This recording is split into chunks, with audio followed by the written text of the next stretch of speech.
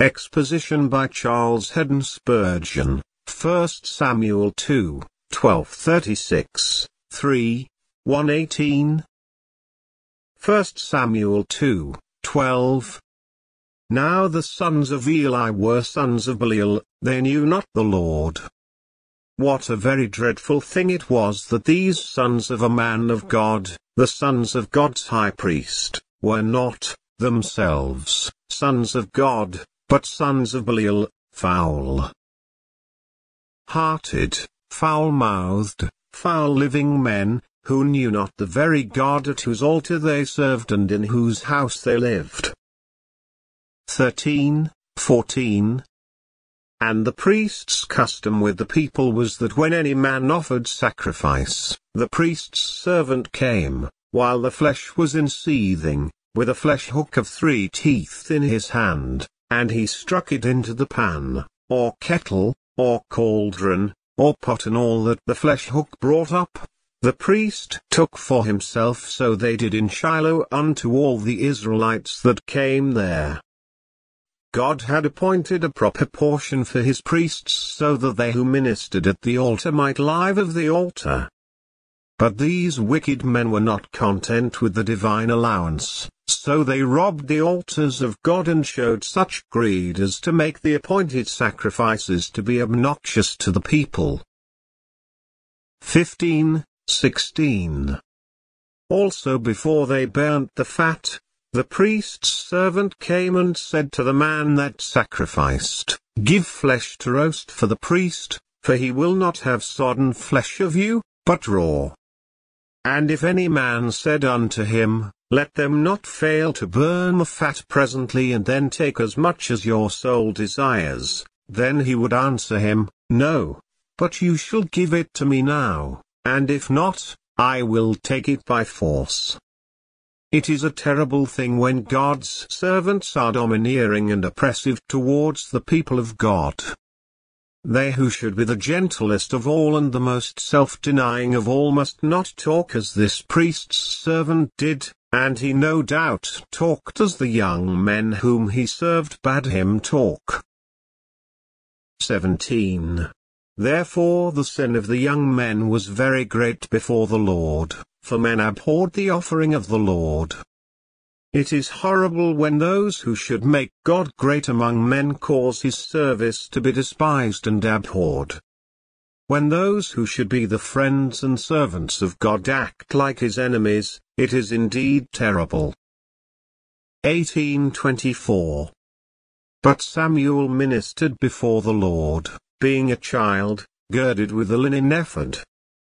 Moreover his mother made him a little coat and brought it to him from year to year, when she came up with her husband to offer the yearly sacrifice. And Eli blessed Elkanah and his wife, and said, The Lord give you seed of this woman for the loan which is lent to the Lord. And they went unto their own home. And the Lord visited Hannah, so that she conceived, and bore 3 sons and 2 daughters. And the child Samuel grew before the Lord. Now Eli was very old, and heard all that his sons did unto all Israel, and how they lay with the women that assembled at the door of the tabernacle of the congregation. And he said unto them, Why do you do such things? For I hear of your evil dealings by all this people. No, my sons, for it is not a good report that I hear, you make the Lord's people to transgress. That is all that the godly old man said to his wicked sons. He was far too gentle in his way of reproving them.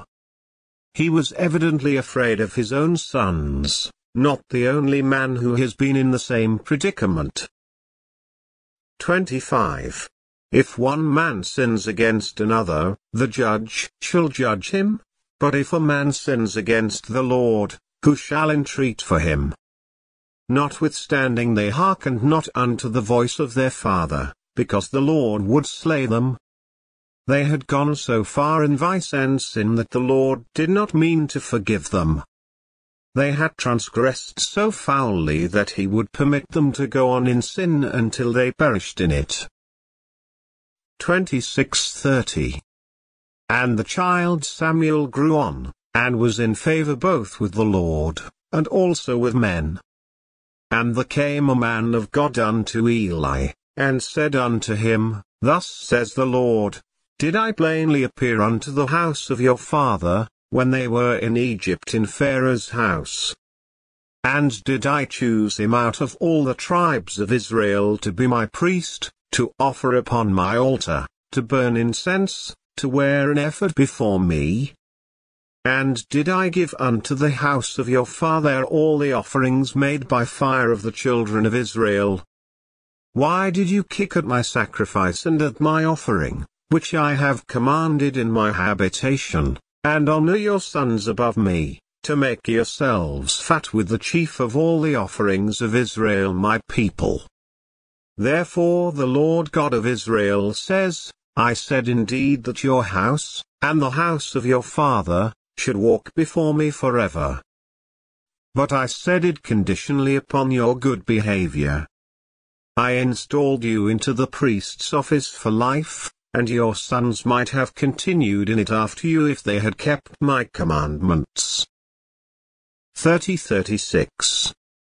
But now the Lord says, Be it far from me, for them that honor me I will honor, and they that despise me shall be lightly esteemed. Behold, the days come that I will cut off your arm, and the arm of your father's house, that there shall not be an old man in your house. And you shall see an enemy in my habitation, in all the wealth which God shall give Israel, and there shall not be an old man in your house forever. And the man of yours, whom I shall not cut off from my altar, shall be to consume your eyes, and to grieve your heart, and all the increase of your house shall die in the flower of their age. And this shall be a sign unto you that shall come upon your 2 sons, on Hophni and Phinehas, in one day they shall die, both of them. And I will raise me up a faithful priest, that shall do according to that which is in my heart and in my mind, and I will build him a sure house, and he shall walk before my anointed forever. And it shall come to pass that everyone that is left in your house shall come and crouch to him for a piece of silver and a morsel of bread, and shall say, Put me, I pray you, into one of the priest's offices that I may eat a piece of bread. The same sad prophecy that the Lord communicated to old Eli was also revealed in a very special manner to young Samuel. 1 Samuel 3:1-13. Mr. Spurgeon preached 2 sermons on verses 9 and 10, see Sermons number 586, Volume 10, The Child Samuel's Prayer, and number 2526, Volume 43, Speak, Lord, and the child Samuel ministered unto the Lord before Eli. And the word of the Lord was precious in those days, there was no open vision. And it came to pass at that time, when Eli was laid down in his place, and his eyes began to wax dim, that he could not see, and before the lamp of God went out in the temple of the Lord, where the ark of God was, and Samuel was laid down to sleep, that the Lord called Samuel, and he answered, Here I am.